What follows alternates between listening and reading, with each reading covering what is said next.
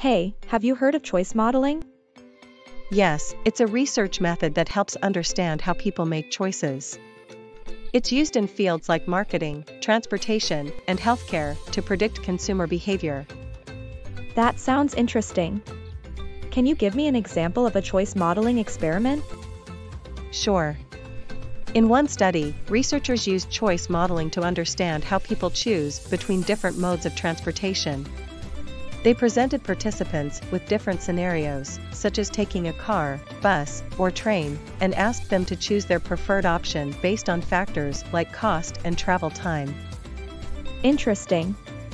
Do you have another example? Yes, another study used choice modeling to understand how people choose health insurance plans.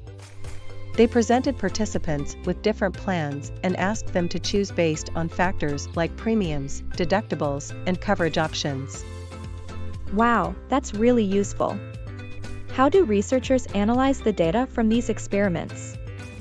They use statistical models to analyze the data and identify the factors that influence people's choices. This helps companies and policymakers make informed decisions. That makes sense. Thanks for explaining choice modeling to me. No problem. It's a fascinating field with many practical applications.